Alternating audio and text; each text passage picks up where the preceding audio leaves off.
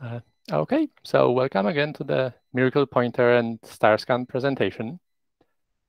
My name is Lucas, and together with Bartek, I will talk today about use after free bugs and how we hope to prevent them from being exploitable in most cases. So this is the plan for the presentation.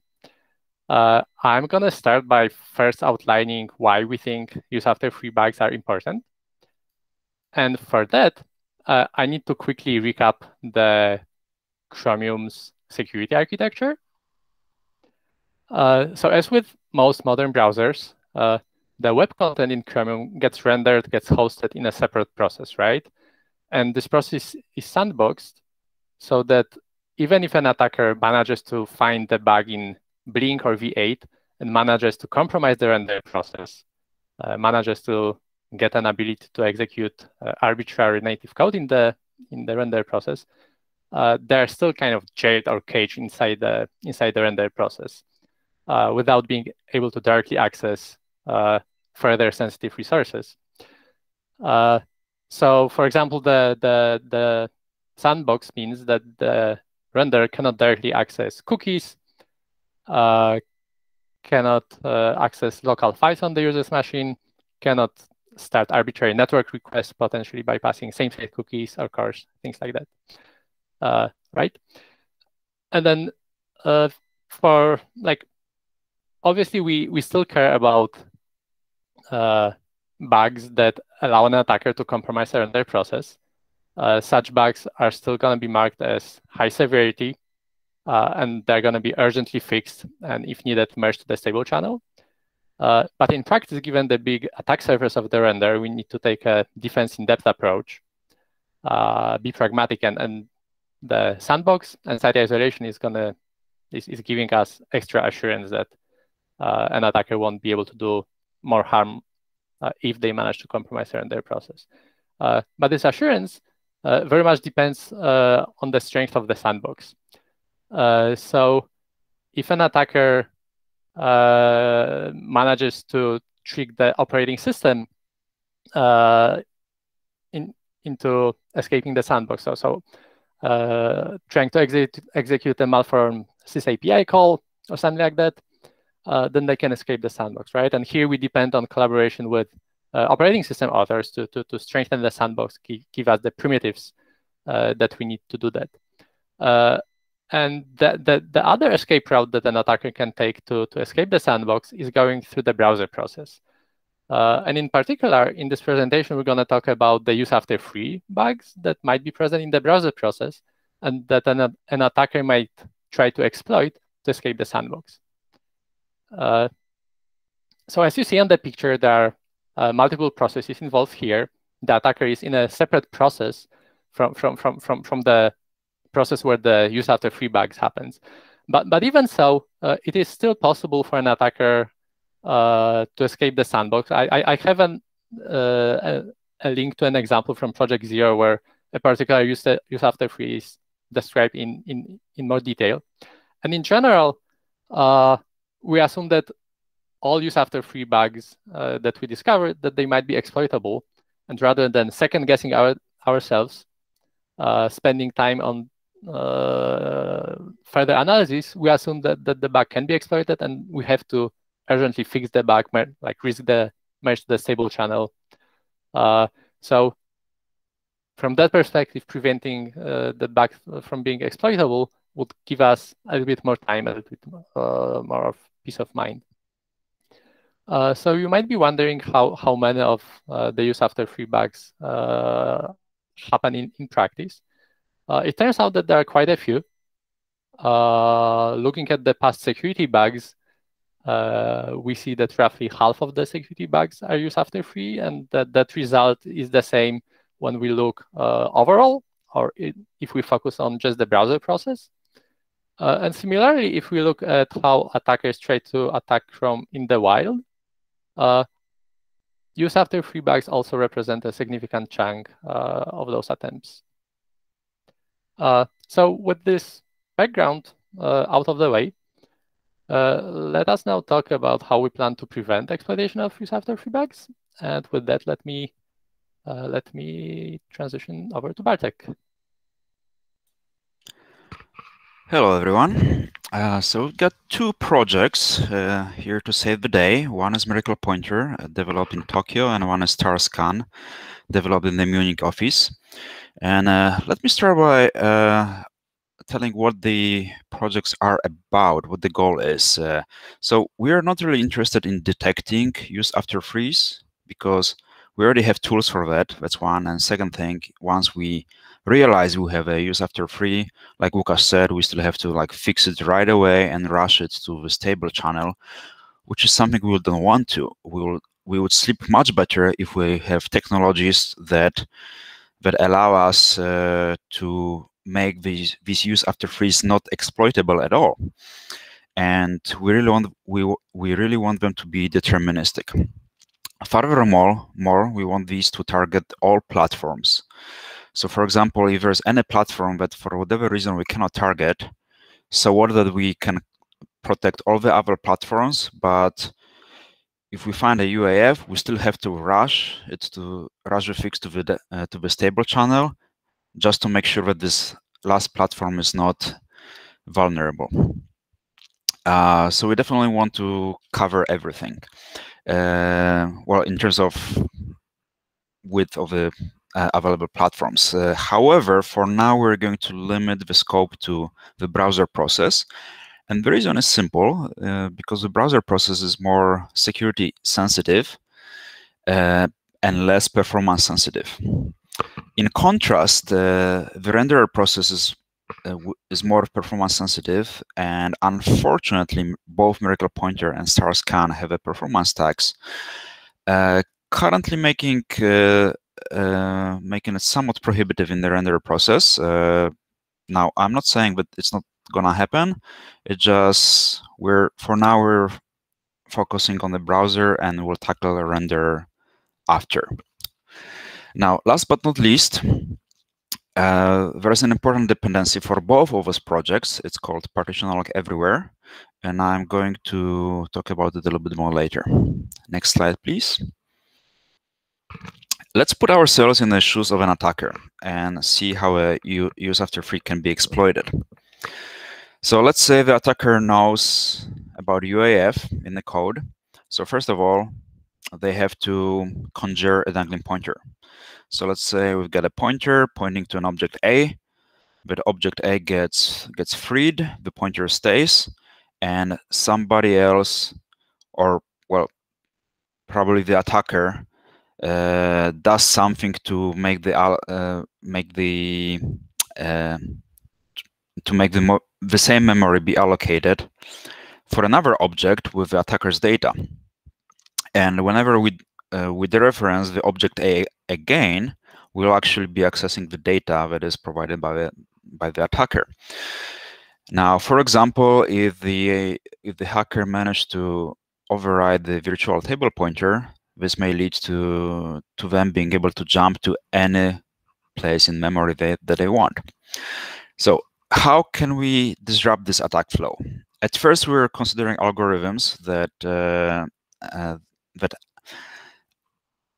target the dereference, and we had a couple ideas where the allocator would provide a tag for each allocation, and the pointer to those allocations would be decorated with that same tag in the top 16 bits. So every time we dereference the memory, we compare the tags. If they're fine, if they're equal, everything is fine. However, if the memory gets freed and reallocated, it will get a different tag, and on dereference, we will see that they're different and crash the process. Now that worked mostly well, except that once in a while the tag may repeat randomly, and even if we use 16 bits for a tag, which is probability 1 in 65,000, that's still not good enough because, for example, Spectre can defeat that kind of protection. So we shifted our focus to freeing the memory. Effectively, we postpone the free until later. If there is no free, there is no use after free. So by postponing it until we have a guarantee that there is no dangling pointer, we take away the tools from the attacker. Next slide, please. Let me start diving into details of the technologies we've been implementing. So first of all, we've got partition alloc everywhere. Like I said, it's a dependency for both MiraclePtr and Scan. Partition alloc is a Chrome's own allocator, and both of those technologies need the support from our allocator to be able to work properly and provide the protection. Currently, partition alloc is used only in Blink, which is not good enough. We want it to be used everywhere. But we don't want to spend time to change every single allocation in the code to move it to partition alloc. The route we're taking is to intercept the malloc calls and satisfy those requests via partition alloc. Next slide, please. Scan is a family of the algorithms that share one thing in common. You guessed it right. It's a scan of memory. And well, first of all, I want to mention that these algorithms are fully transparent to the common developers and fully contained within partition alloc. First algorithm that I want to talk about is called PC scan, which stands for probabilistic and conservative scan.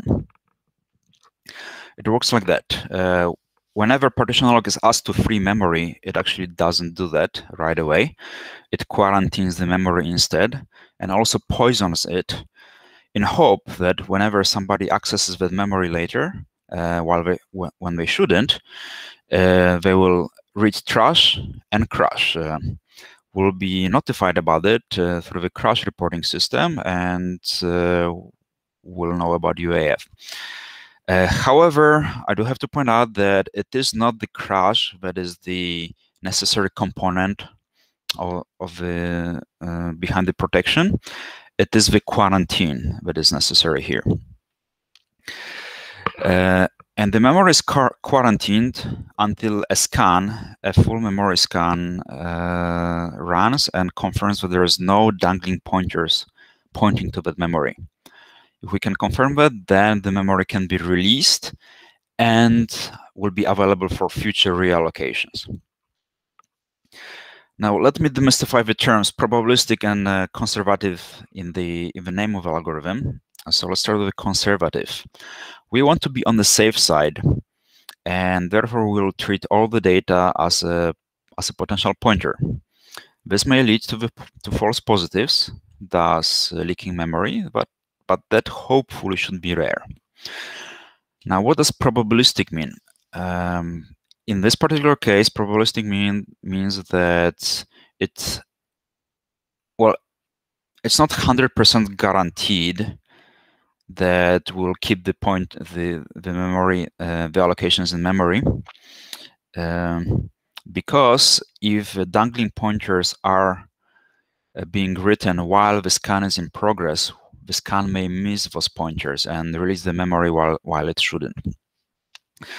Now, in order for the attacker to be able to exploit this, we will need to time into a race condition, which might be very difficult. Whether it's good enough of a protection, like the jury is still out on this one, but that's actually the reason why another algorithm called DC scan is on the table. It works exactly just like PC scan, but it uses write protection and page fault handler to achieve the determinism. Next slide, please. In the other corner, we've got MiraclePtr, which is also a family of algorithms that have a different thing in common, and namely, it is a wrapper class for all the pointers. Now, we're not going to change all the pointers ourselves manually. We've got the rewriter tool that rewrites not all, but almost all raw pointers T star into MiraclePtr of T. Now, what is MiraclePtr of T? From the API point of view, it looks very much like smart pointers that you're used to, for example, unique PTR. Now, underneath the covers, the implementation is different. It works very closely with partition alloc to diffuse the UaF. Now, the implementation depends on which algorithm we choose, and we consider quite a few different algorithms. I put a link at the bottom of the slide for you to take a look. There are almost 10 of them. However, we narrow down to one algorithm that is most promising. Next slide, please. It's called BlinkOn. Conceptually, it's a fairly simple algorithm. For every allocation, there is a partition alloc provides a reference count. And every time we have a miracle pointer pointing to that memory, the reference count goes up by 1. Every time miracle pointer goes away, the reference count goes down by 1. Now, when we attempt to free the memory and the reference count is still greater than 0, then we do pretty much the same what I described just for the PC scan. We quarantine and poison that memory. However, the difference is that we don't rely on a scan to release that memory. In fact, the responsibility for releasing the memory will fall on the destructor of the last miracle pointer pointing to that memory. Next slide, please. All right, let's talk about what we've got so far. So we've got the rewriter, we've got a partition alloc everywhere, we've got a handful of miracle pointer implementations. Most of them we rejected and narrowed down to BlinkOn. We've got PC scan, and DC scan will be on the way soon. Now we also have some initial performance results. So BlinkOn for BlinkOn, the binary size increases by 3%. The browser process memory usage increases by also 3%. The browser startup increases by 2%. That's 21 milliseconds. I hope you can live with that. Now, speedometer gets worse a little bit as well. Now, here's a catch. Speedometer is a benchmark that tests mostly renderer. And I said before that we are not focusing on the renderer. We just want to protect the browser process.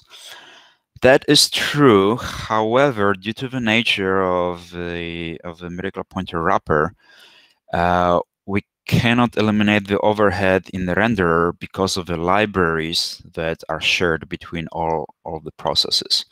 So we're still paying a penalty in the renderer despite the renderer not being protected. The good news is that in the speedometer on average doesn't regress. Only the speedometer sub-benchmarks. Some of them regress, in the worst case, up to 1.5%. On the bright side, partition alloc everywhere is now being tested in a dev channel. And in the browser, in the 99th percentile, the private memory footprint improved by 19%, and junkiness improved by 13.5%. This is huge. Disclaimer, these are all initial results, so they may change in every direction. Let's not open the champagne yet, but we're very hopeful. Next slide, please. Let's talk about the future. So first of all, we have to finish shipping partition alloc everywhere. It's coming to the browsers near you in M89. Cross your fingers. Around the same time, we'll be investing in heavily testing BlinkOn and DC scan in the real world, first in a dev channel and eventually in a stable channel. By the way, I should mention that for now we're focusing on Windows and 32-bit Android. Somewhere in Q2, we'll collect all the numbers, all the results that we got, and we'll have to make a decision whether to ship DC scan or whether to land the big rewrite and ship BlinkOn with it. Like I said many slides ago, we have to cover all platforms, so that will be that's something we'll be working on after after Q2. All right, next slide, please. Lastly, I want to highlight the differences between backup RefPTR and DC scan. So backup RefPTR has some shortcomings. First of all, it needs the big rewrite. DC scan doesn't need that. Big rewrite means the build time is going to increase a little bit, the binary size is going to increase a little bit, and the Chromium developers will have the harder time deciding which kind of smart pointer or maybe row pointer to use. Also, backup RefPTR has another shortcoming that it doesn't cover all the pointers, unlike the DC scan. Fortunately, the difference is small. Only a small percent, only a few percent of the pointers are not covered. There are also a few unknowns that we're going to try to figure out in the next few months. For example, does conservative scan work well on 32-bit platforms? We don't know that. The problem with 32-bit is that data has higher probability to look like a pointer, hence more potential false positives and memory leaks. We also don't know what is going to be overhead of either of those technologies in the real world, so we'll have to test it. We don't know the impact of the stack scanning. So far, everything I've been talking about is related to, tied to the protection of the pointers on the heap. We haven't seen how protection of the pointers on stack is going to look like, so we'll have to evaluate that as well. Next thing we don't know about is DC scan. How feasible it is to use the page fault handler. We don't know that. For backup RefPTR, we don't know how much effort is going to take to protect the remaining few percent of the pointers. And maybe there will be some pointers that will not be able to cover at all. All right, next slide, please. Thank you, everybody, for your attention. Now I'm going to hand back to Łukasz, who will summarize the presentation. Thank you. So let me first start by giving some numbers of how many use after free bugs we hope to prevent from being exploitable with the techniques that Bartek just described. So this is based on the data from 3 releases of Chrome. We found some use after free bugs in those. Ones that were, like we looked on those that were found and fixed in the stable channel. And then 18 of those bugs were in the browser process. So it's a small sample size, but at the same time, it's the best quantitative data that we have so far. And even if we cover just the raw pointers stored in fields, so just backup RefPTR, we will still be able to prevent roughly half of use after free bugs from being exploitable. If we add stack scanning to that, that percentage goes up to 83%. And as Bartek said, the delta to DC scan is surprisingly small.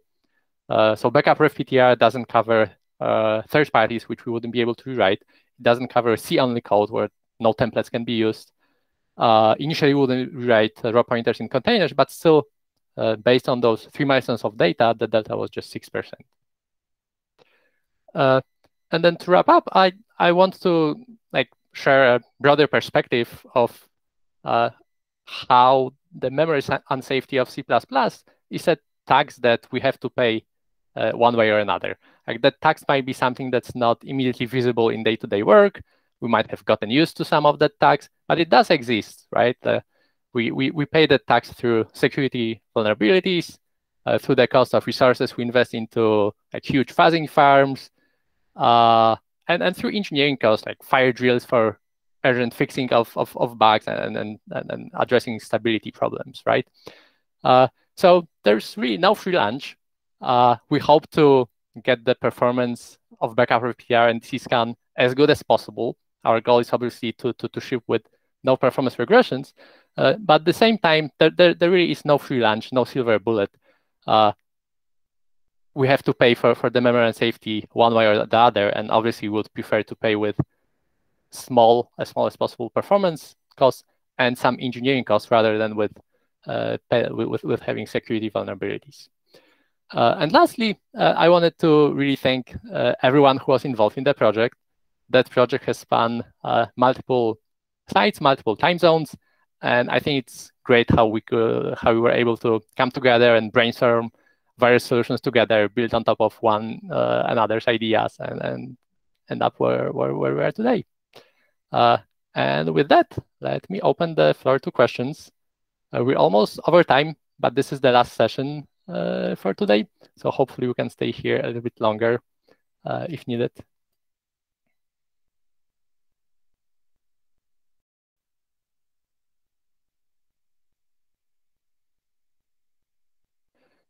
So there's a question on detection versus preventing exploitation angle.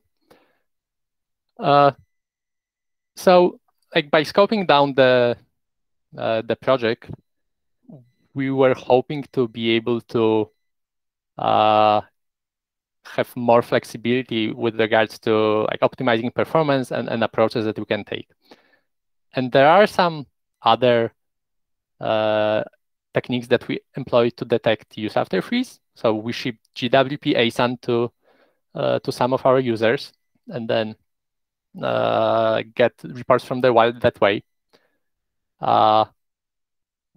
are other ways, I guess, like fuzzing, although that's not directly applicable. But the point is that for all the use after freeze that we don't know about, we still want to protect the user, right? So this project focuses on the use after freeze that we don't know about, that we might never learn about because the attacker tries to exploit some kind of a corner case. I don't know if that answered the question. Just to add to that, ARM is also working on a MTE, which is hardware support for detecting use after freeze. And also, I want to reiterate what I mentioned earlier is that like even if we're aware of use after freeze, but we don't have a technology that disarms or diffuses use after freeze and makes it not exploitable, we'll have to rush to fix them right away and deliver the fix to the stable channel. Now, if we have something that effectively prevents the hacker from using this after freeze, we'll have some more time, and we won't have to move heaven and earth to make it happen by yesterday.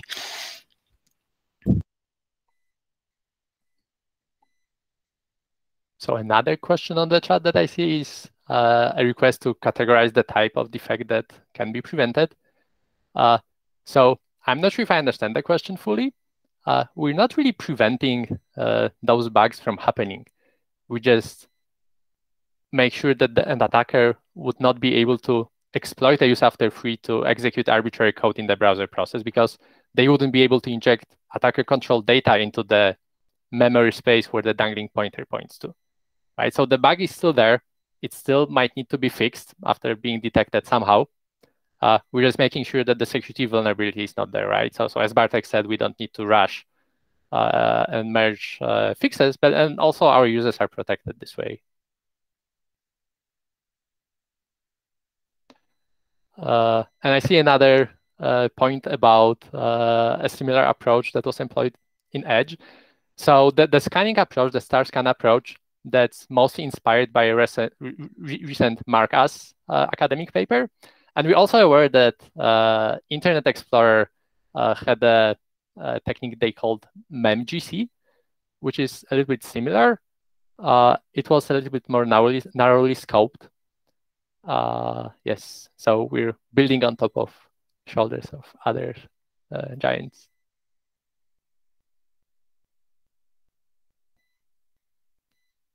Any other questions?